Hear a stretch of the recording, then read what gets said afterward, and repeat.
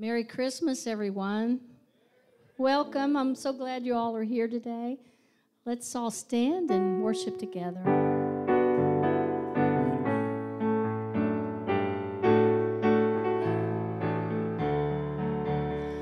Oh, come, all ye faithful, joyful and triumphant. Oh, come ye to Bethlehem. Come and behold him, born the King of angels. Oh, come, let us adore him. Oh, come, let us adore him. Oh, come, let us adore him in Christ the Lord. Sing, choirs of angels, sing in exaltation. Sing, all ye citizens of heaven above. Glory to God, glory in the highest. Oh, come, let us adore him. Oh, come, let us adore him. Oh, come, let us adore him, Christ the Lord. Yea, Lord, for this happy morning, Jesus, to thee be all glory give. Word of the Father, now in flesh appearing. Oh, come, let us adore him. Oh, come, let us adore him. Oh, come, let us adore him, Christ the Lord.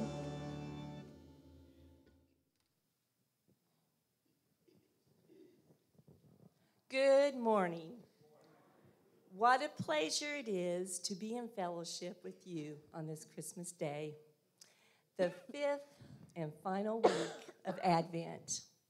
Today we celebrate the birth of our Savior and Messiah, Jesus Christ. Luke chapter 2, verses 8 through 14. And in the same region, there were shepherds out in the field, keeping watch over their flock by night. And an angel of the Lord appeared to them, and the glory of the Lord shone around them, and they were filled with great fear. And the angel said to them, "Fear not, for behold, I bring you good news of great joy that will be for all the people. For unto you is born this day in the city of David a Savior who is Christ the Lord. And this will be a sign for you. You will find a baby wrapped in swaddling clothes and lying in a manger." And suddenly there was with the angel a multitude of the heavenly host, praising God and saying, "Glory to God in the highest, and on earth peace among those with whom he is pleased." Over the past 5 weeks, we have talked about hope, peace, joy, and love, and the importance that each of these virtues play in our spiritual lives. Today is an accumulation of those virtues, given as a gift to each of us, peace this Christmas, filled with the joy of the Holy Spirit and are able to spread the love of Christ's salvation. John 1:14. And the Word became flesh and dwelt among us, and we have seen his glory, glory as of the only Son from the Father, full of grace and truth.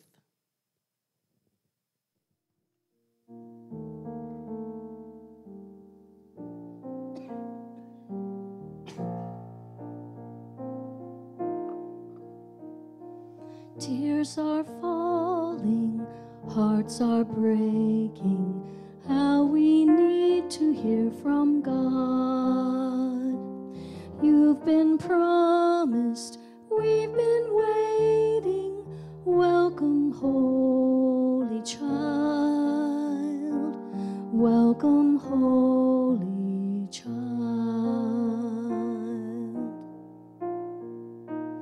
Hope that you don't mind our manger. How I wish I would have known, but long awaited, holy stranger, make yourself at home. Please make yourself at home.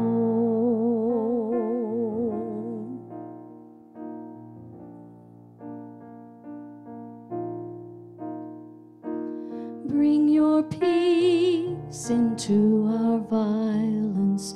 Bid our hungry souls be filled. Word now breaking heaven's silence. Welcome to our world. Welcome to our world.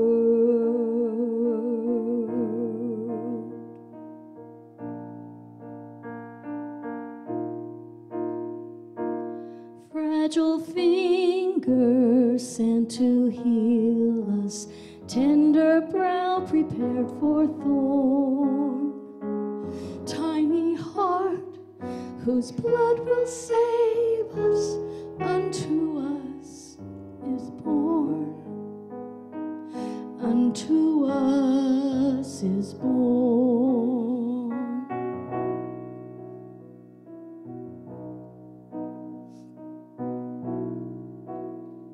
So wrap our injured flesh around you, breathe our air and walk our sod, rob our sin and make us holy, perfect Son of God, perfect Son of God.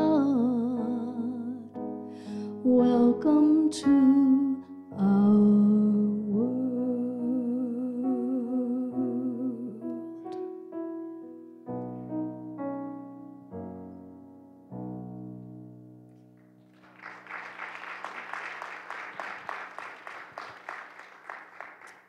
Okay, let's continue to worship. Everybody stand.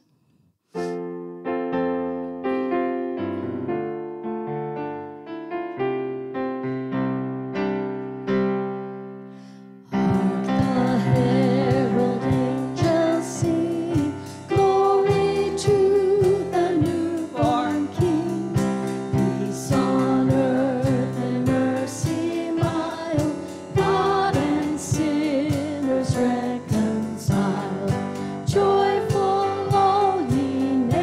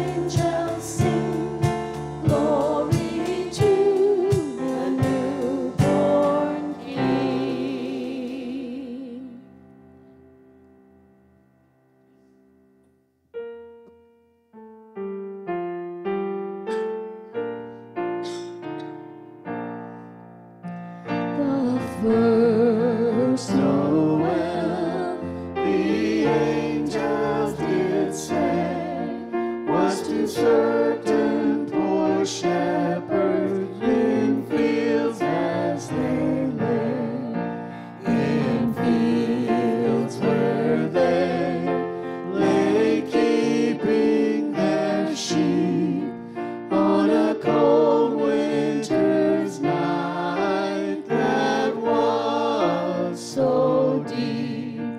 Noel, Noel, Noel, Noel, born is the King of Israel. They looked up and saw a star shining in the east beyond them far, and to the earth it gave great light, and so it continued both day and night. Noel, Noel, Noel, Noel, born is the King of Israel. The star drew nigh to the northwest, o'er Bethlehem it took its rest, and there it did both stop and stay, right over the place where Jesus lay. Noel, Noel, Noel, Noel, born is the King of Israel. Noel, Noel, Noel, Noel, born is the King of Israel.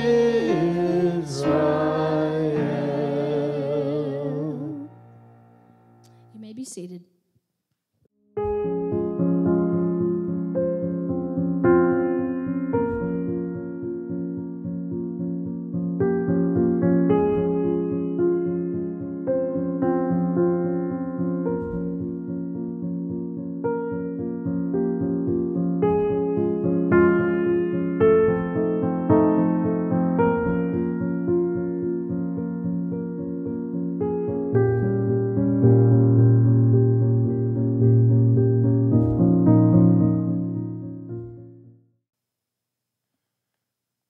Merry Christmas.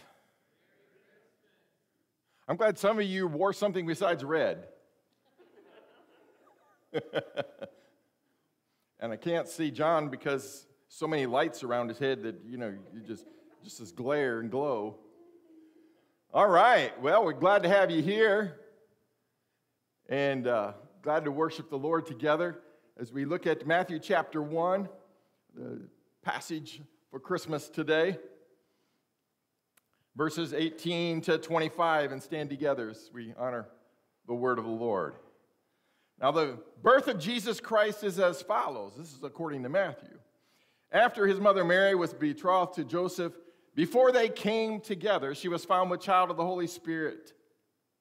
Then Joseph, her husband, being a just man and not wanting to make her a public example, was minded to put her away secretly.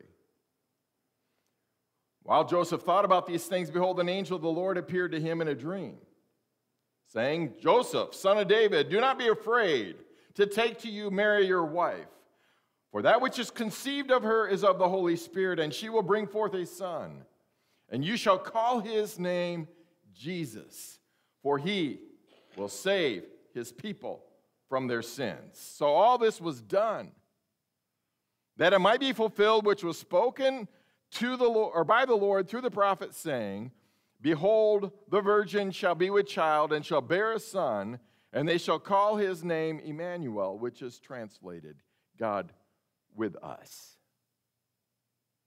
Then Joseph, being aroused from sleep, did as the angel of the Lord commanded him, and took to him his wife, and did not know her till she had brought forth her firstborn son, and he called his name Jesus. Thank you, Lord, for Jesus. Thank you, God, for Jesus. Thank you, Holy Spirit, for Jesus. So we recognize we need Jesus today. And bless us as we focus in on this Christmas time together. In Jesus' name, amen. You may be seated. So as we are transitioning from Advent to the nativity story, we light the Christ candle, and it's lit. It's just barely, it's not above the, to where you can see, I can see it. It is lit. Probably should have carved down the sides a little bit. My fault. Something else I did wrong this week. Anyway, Jesus has come, and Christians everywhere celebrate his arrival. Now, I don't know about you, but my dad would read the Christmas story before we unwrapped the presents, after we'd had breakfast, and after I'd got up at 5 a.m. and gazed at the tree for half an hour, and then another hour, and then another hour, and another hour, and then finally Mom and Dad would drag themselves out, and then she would cook breakfast. We had to have the routine, you know.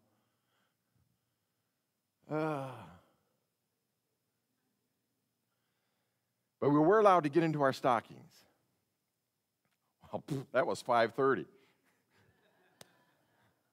But anyway, we sat there and anticipated, and then he got out the Bible. Luke chapter 2, right? Read the whole story. And then he didn't stop there, because he went to Matthew chapter 2 and had to read about the wise men.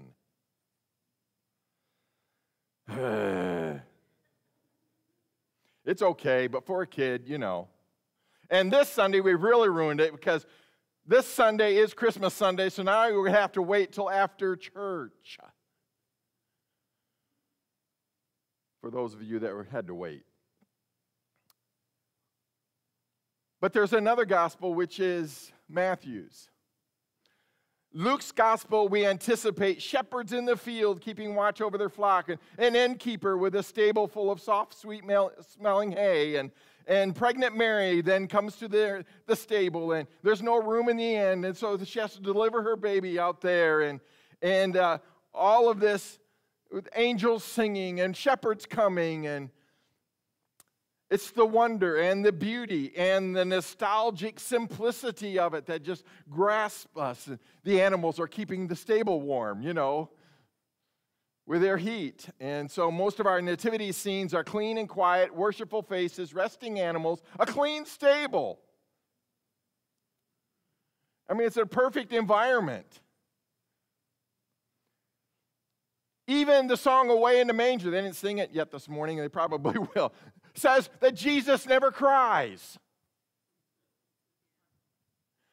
I'm just like, wow, man. I mean, it's a perfect setup. I mean, you can't get more sanitary than that. Our idealism about this story often sanitizes it, removing the messy reality of it, and then you get to think, what about the pain of delivery? I was there 3 times. What about, I'm not going to go into that. The placenta, the umbilical cord, there's stuff here. I mean, this is not, Anyway, the lack of a delivery room. There's no doctor. There's noise, there's filthiness of a barn filled with no one I know today delivers a baby and sticks it in a manger. Nobody. You know anybody? I mean, I don't know. Maybe in some far off, I don't know. And besides this stable scene, we also tend to sanitize the family dynamics around Joseph and Mary. Matthew's account is not Luke's account. He doesn't tell us about the shepherds. He doesn't tell us about the angels singing, the sweet-smelling hay, and all this stuff. He doesn't say sweet in Luke's story, but it's not a sanitized narrative at all. In fact, Matthew plunges us right into messy family dynamics that Jesus is born into. A betrothed virgin ends up pregnant. And the man she's engaged to found out. This was a real mess in a culture with a religion that said it's okay to stone a woman who's caught in adultery.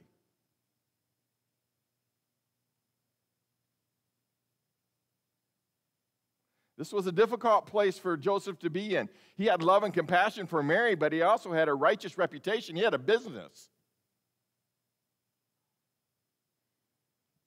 He had a dedication to his religious faith to honor. Divorce was on his mind. That's what he was going to do. And so in this mess on this Christmas day, we reflect on God's love. How does it all tie together? Maybe despite our nostalgic feelings toward the shepherds and angels and so on in Luke 2, this is a perfect passage for us to talk about the love of God, because God's love was so great that he not only entered this world in a stable, but also he entered into humanness with all of its mess. So while we can sanitize, perhaps in our minds, being born in a barn and think it's all so cute, we can't sanitize the fact that he was in a mess. Are you in a mess? You been in a mess?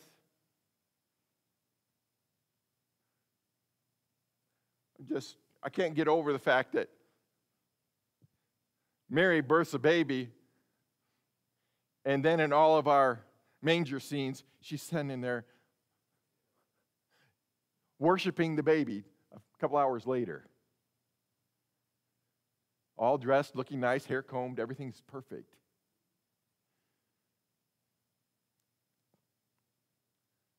It ain't that way in real life. Life is a mess. Jesus was born into that. Well, let's just look at his royal lineage of David. He was born into this. Gospel of Matthew open, chapter 1, we didn't read it, with the ancestry of Jesus, about which there are many things to know, and one of them is this mess in his genealogy. Matthew's genealogy mentions 4 women by name and another by, it mentions her husband. And he's alluded to. And Tamar, Rahab, Ruth, and it says Uriah's wife, which we know as Bathsheba. And Mary is the 5th one. So we have these 5 ladies. Of these women, the first was involved in an incest scandal. The second was a prostitute. The third was a Moabite, which the Jewish people considered about as bad as being a prostitute. And the fourth was trapped in a messy situation of rape and adultery, which led to even murder of her husband by King David. And the 5th turned out pregnant before she was married. That's a messy genealogy or ancestry for a Jew, especially for the Son of God, the promised Messiah. He should have had a perfect lineage, right? Joseph and Mary are both listed in this genealogy. Naming Mary as Jesus' mother emphasizes the virgin birth because she actually gave birth. But Joseph, her husband, as his father, connects Jesus to the royal line of David. This was important because it indicated that Jesus fulfilled the prophecy of Jeremiah 23:5 that the Messiah would be a descendant of David. For Joseph to be named as Jesus' father is incredibly important.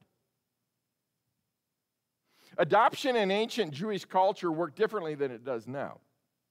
Adoption if a man claimed this child as his, he was considered in everyone's eyes to be that child's father, regardless of who the biological parent was.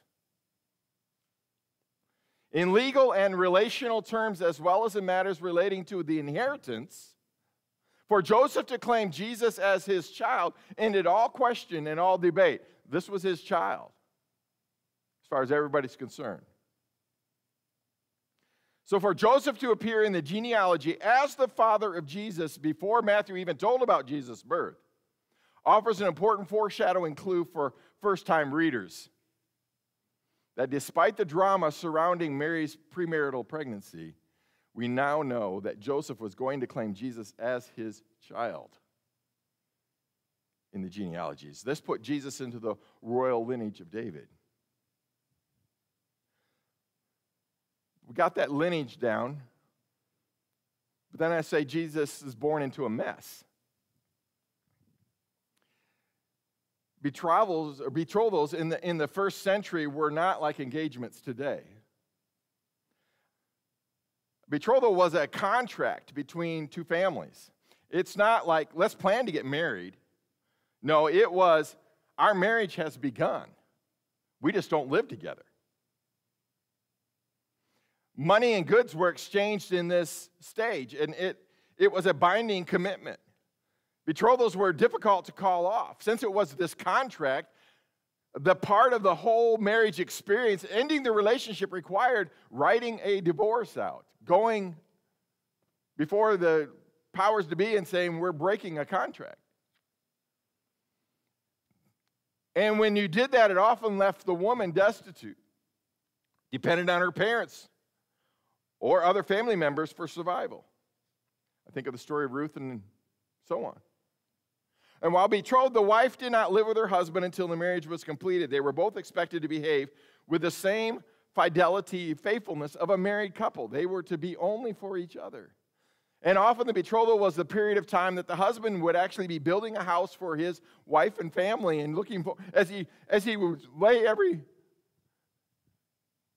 he would spackle the wall. Whatever he was doing, everything was all about, this is my future. Our future.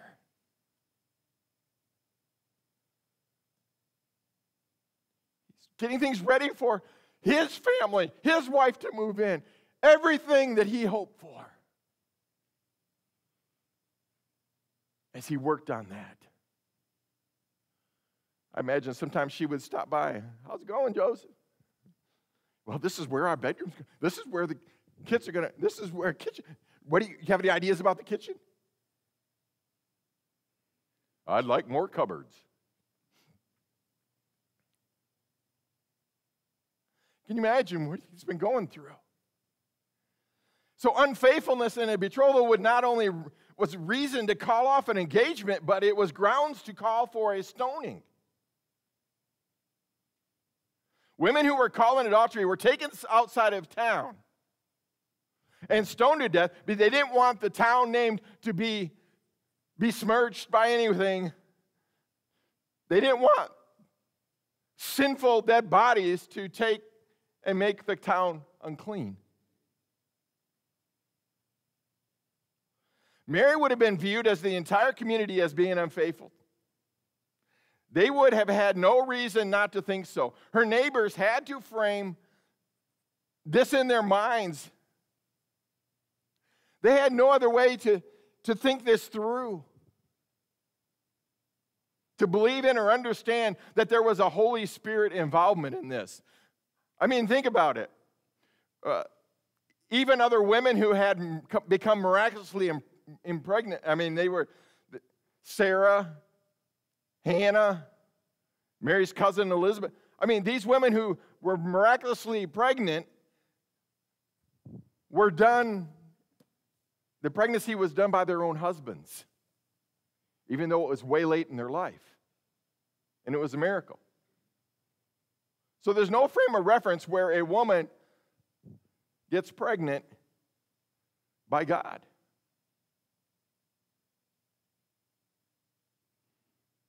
We're not even sure how Joseph found out about her pregnancy. She might have told him, or he might have heard rumors and confronted her about it. However he found out, we can be confident that his initial thoughts were that she had committed adultery with another man. He knew it wasn't him.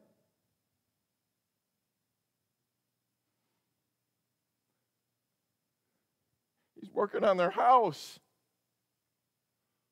He's dreaming these dreams, as she was too. But this is from his standpoint. And now, she's committed adultery.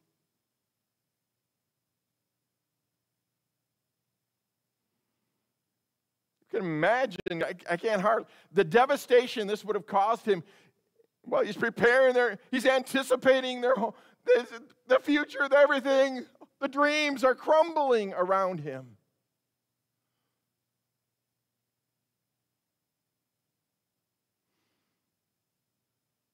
See, the righteousness of Joseph is important in this story. I mean, he's got a community, he's got a business, he's got a name, and everybody's going to assume. And so he's going to have to do something. So he decided to divorce her. But that's not super really what matters in his culture and religion. He had every right to divorce her for bringing shame on him and his family. But what matters is he decided to do it secretly. He could have called for her stoning, humiliating her in front of the entire community, but divorcing her quietly was a compassionate choice because he was a righteous man. He cared. He loved her. You have heard some of these details before, but the point is being made is that Jesus is born into a mess. So what did God do? God entered the mess. The angel of the Lord arrived to explain to Joseph that Mary wasn't unfaithful, that hers was a child conceived of the Holy Spirit, in verse 20. Now, we have seen angel messengers throughout the story of Jesus' birth. I mean, Luke is big on angel messengers. I mean, they appear to Joseph here, but they've already appeared to Mary and to Zechariah and to the shepherds. And they're announcing God's coming to the world, and they declared the day of the Lord that the prophets talked about is going to happen. It's happening right now. Everybody excited and happy and singing and great and oh, wow. Matthew's account lets us know that this changed. Joseph took the message of the angel, and then he married Mary, and he named Jesus, as he was told to by the angel. This indicated his receptivity and obedience to the message from the angel, which was really a message from God. Joseph trusted God in a significant and life-altering way. He walked forward into this mess and became a willing participant in the mess. With his obedience, Joseph was entrusting his and his entire family's reputation to God. Joseph's faith in God was bigger than his fear of the community. See, this incarnation is about God entering into humanity's messes. Jesus entered this world born of ordinary human beings with ordinary human struggles. This was not a pristine family without issues, even though we often paint him that way. We tend to want to focus on their faithfulness and ignore their humanity. These feelings, the hurt, the gossip, the reputation. Even though they were faithful, their path was not easy. And their life was not free of burdens, of salacious gossip, of messes. Joseph found out the truth about Mary thanks to an angel, but Do you think the angel went and appeared to all the neighbors? Showed up at the well where they're all gossiping about Mary and Joseph? And he's, oh, wait a minute. The child Mary is carrying was conceived by the Holy Spirit. Stop your gossiping.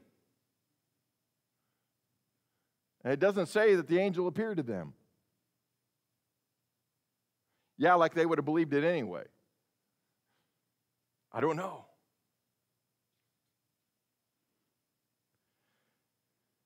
And then Joseph decides to marry her anyway. For all we know, people assumed then that he was admitting that he was the father of the child. That he couldn't wait. He had broken the marriage contract.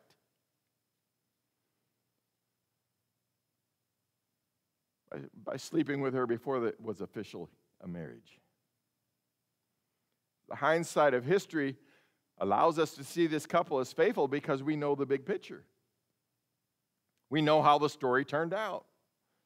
We take excerpts from here and there and we read over it and, oh, it's a beautiful little thing.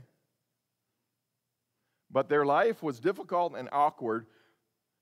All the months, I think, when Mary started to show and the gossip began, until they fled to go to Bethlehem to have the baby born because of the census, I think all of those months were awkward. I think they were messy. I think they were the talk of the town.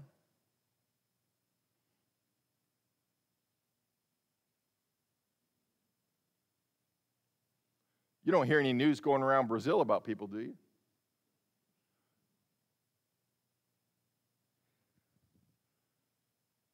Nazareth was a small town. Everybody knew. I wonder when sometimes she'd walk, if some of them would turn their back on him.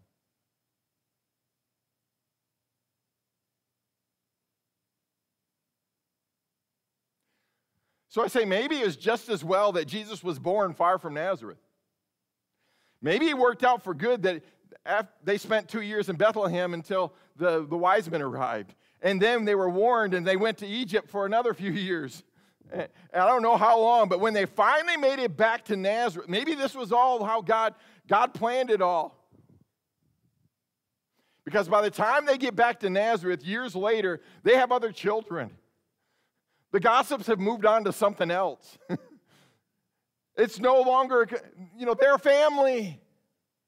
And they get welcomed back into the city of Nazareth and begin to raise their many children there in a community where what happened so long ago is mostly forgotten. So, my friends, the incarnation is not just about Jesus being born in a stable instead of a palace.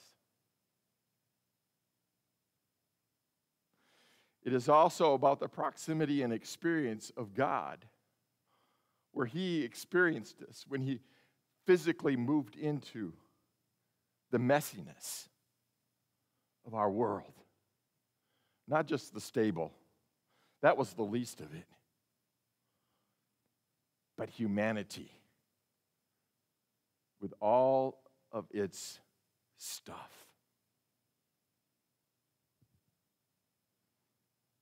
Personal relationships. Jesus took on humanity with all its fullness from day one, including family dynamics and gossipy community members. I'm just so glad he wasn't born in Nazareth.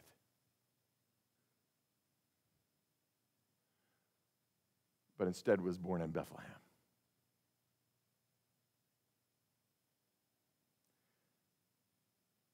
So I was reflecting.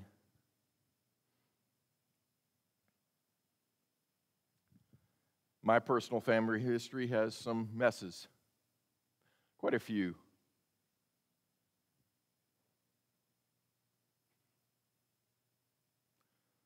Your family probably has a few bad sheep.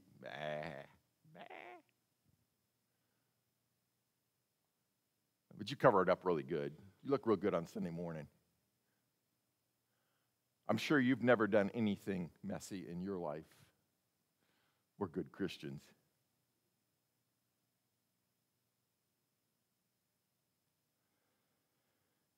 But I can tell you, I don't have the right to stand out as a pristine example of a perfect household. And probably you don't either. We've got the pedigree, we have the lineage of David, everything's gone perfect in our lives.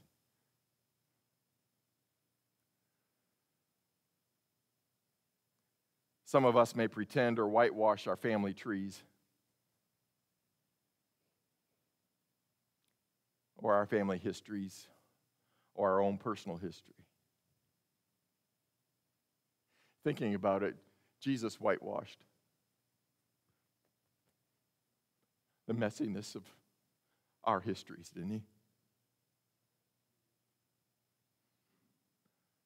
He said, I forgive you of a whole lot of messiness.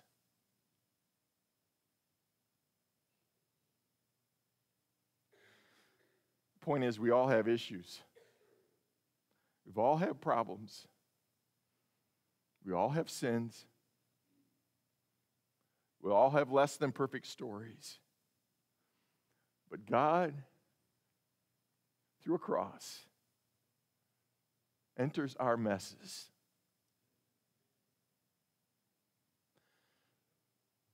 Lord, if you will, you can make me clean. He says, I will be thou clean.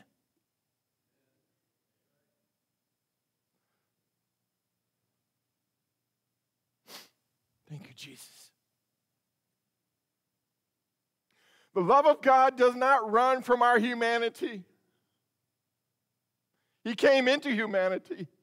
The love of God doesn't shut off when he sees our messes. He flows into our messes. And he transforms them into something better. Because what I found out is when I have a history of mess, that God can use that history to say, I helped you from this. I can help somebody else through this. Thank the Lord. He redeems our messages and our messes and makes them into a message of redemption for someone else. We can share our story. Look what God did. Look what God has done. Say, I used to be like that, but Jesus came in. We can have confidence that if God willingly entered a complicated family dynamic in the incarnation, then our situations aren't too much for God. I mean, he could have chosen other families without this.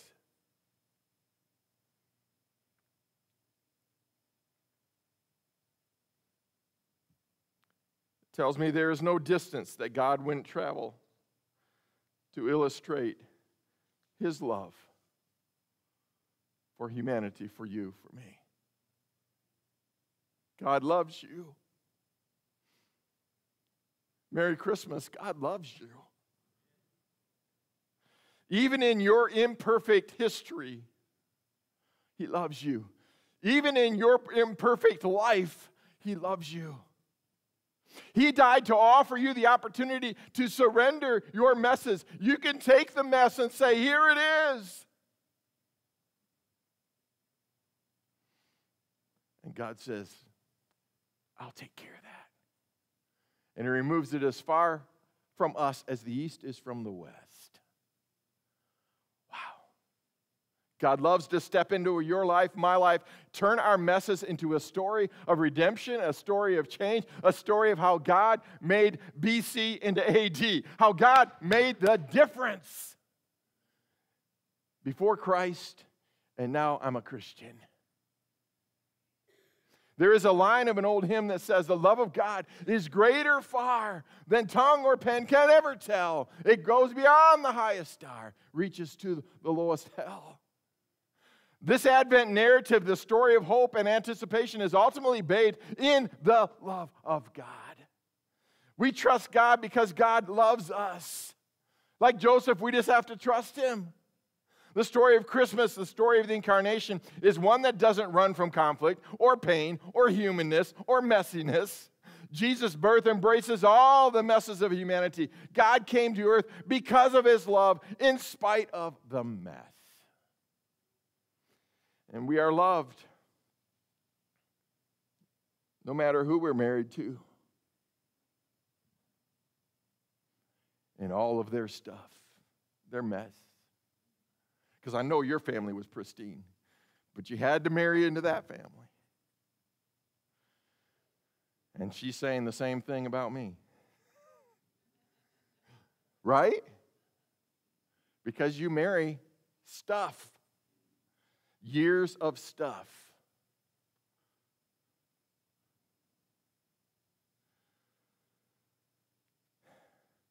Whether that mess is of our own making or someone else's. Maybe it's even a mess that has been created because we are seeking to be faithful to God, and our faithfulness to God calls us to have to say to some people, I'm sorry, I can't do that. Just being a Christian causes some messes in today's society. And the people around us just don't see the full picture. They don't understand why God is more important. Why on Christmas Sunday morning you choose to be here.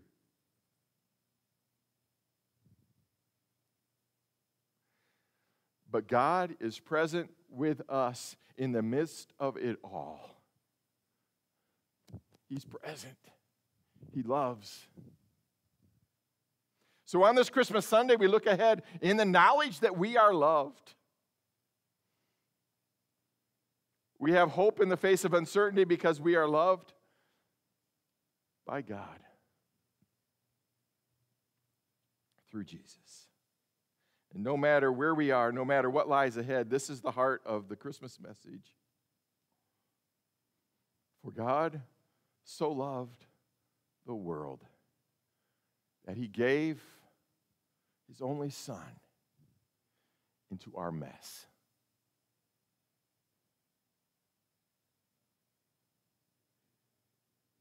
He sent his Son into our messes that we might have a real relationship with God.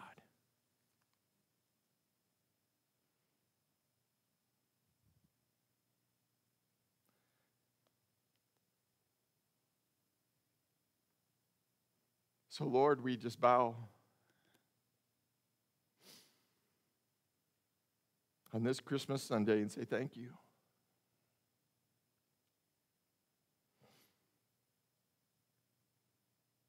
As preparing this message, I just reflected on some of the messes in my world and in my life.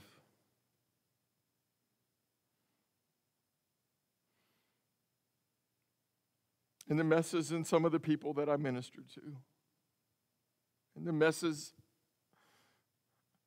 of grandma's prayers being unanswered, salvation of the lost. Life is full of messes, Lord. Broken-hearted parents.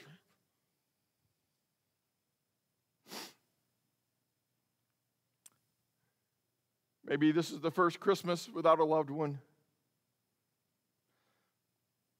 Our world is messy.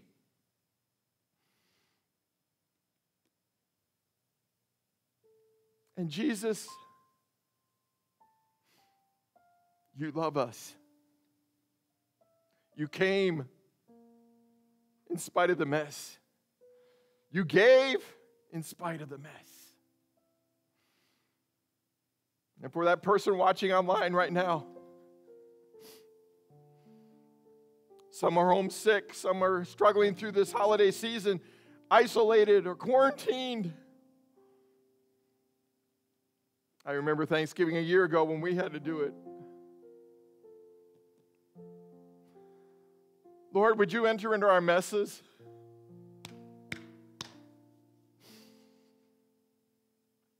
Would you remind us once again of the hope, peace, joy, and love?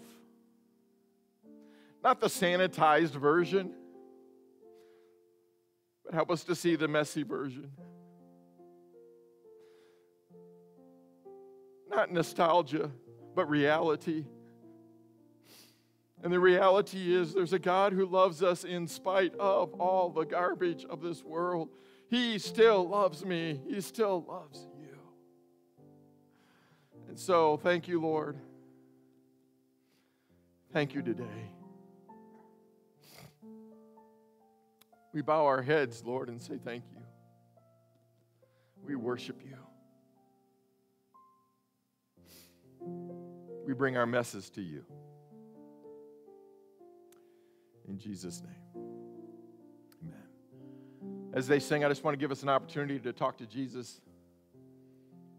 Whatever it is that's on your heart this Christmas morning, what a great day to release some of that to the Lord. I don't think you'll forget it. On Christmas Sunday, I gave my family, I gave my issues, I gave my problems to the Lord. As we stand together and they sing, just give yourself some time to pray and talk to the Lord about it before we close this service.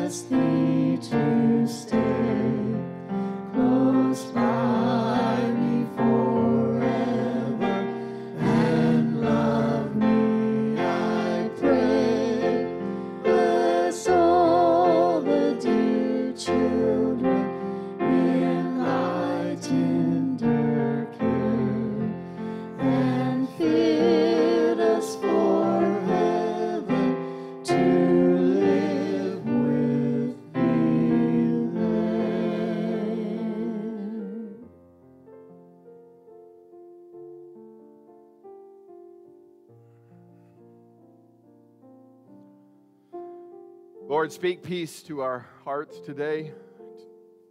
Calm our minds.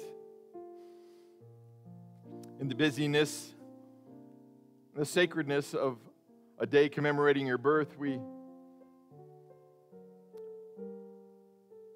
realize, Lord, that we're humans. And your gift was not to make us less human, but your gift was to make us more spiritual. In the middle of our humanity, can we become more like Jesus? And Lord, I pray that you'll take my emotions and Lord, take our low self-esteem and take our, Lord, sense of failures and take, Lord, our sense of can't do it and fill us with grace. Take our sense, Lord, of family members who won't talk to us or family members who, I don't know what all the people are dealing with, those that are quarantined, those that are, Lord, hurting today, those that have chosen not to be with family for Christmas. All of these things that are going on that we read about, and just those people who are at war today, those people who, Lord, have no home today. They're in a shelter somewhere. Lord, we have a world that's just full of mess. But God, if we could just see Jesus. Lord, help us to see Jesus. Help us to see you. Help me as a pastor to see you. Help us to get rest. Help us, Lord, to get away. Help us, Lord, to focus in. And help us to remember that as bad as maybe our situation is, it's not as bad as someone else's. And help us to be grateful that we have family that loves us. Help us to be grateful, Lord, that there's a God who died for us. And help us to put Christ back into the mess of Christmas. And help us, Lord, now to focus our lives surrounding Jesus. And less, Lord, about me and the things that I wish could be taking place, the problems that could be solved.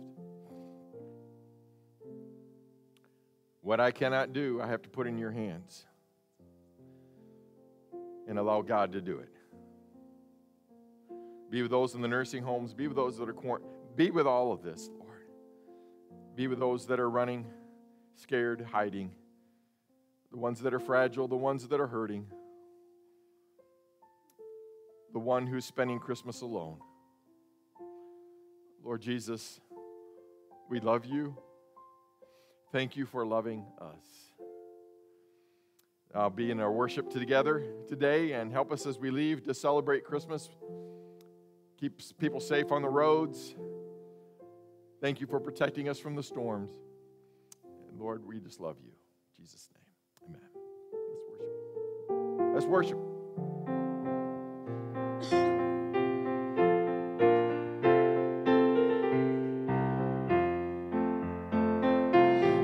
Angels we have heard on high, sweetly singing o'er the plains, and the mountains in reply, echoing their joyous strain.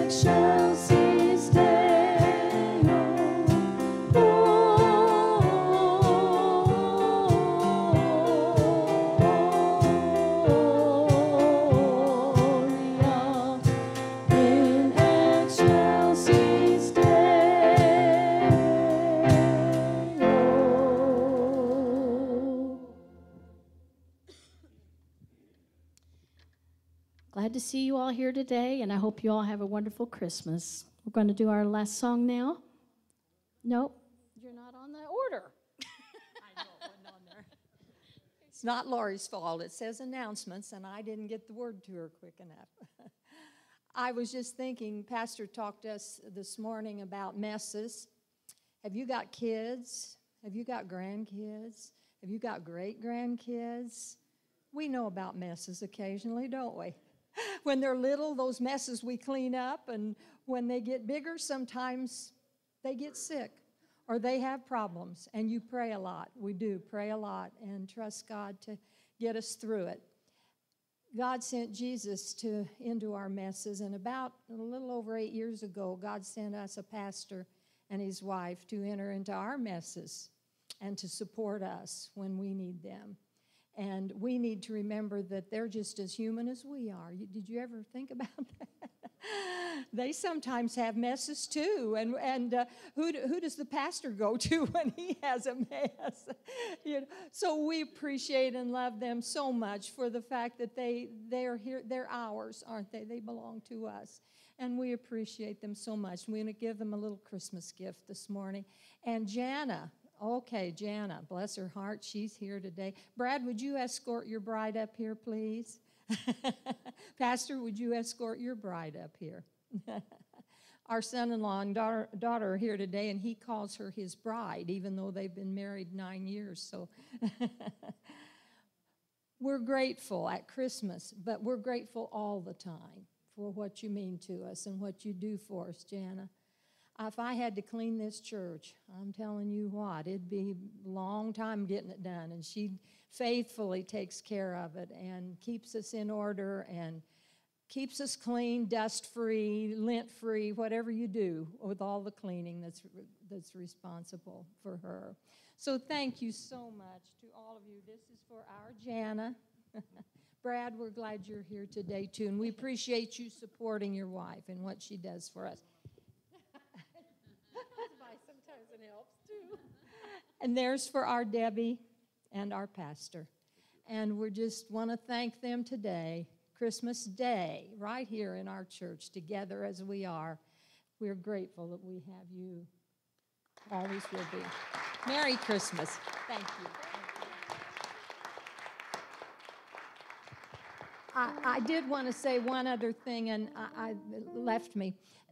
I read about a pastor, and maybe you did too, that said he would go down every morning when the train came through town and stand and watch that train go by. He said it was the only thing he didn't have to push. So I have thought how our pastor is so responsible. The buck has to stop with somebody, and it usually stops with him. Unfortunately, sometimes that happens. But just encourage our pastor and his wife every chance you get, not just in Christmas, but all year long. Thank you.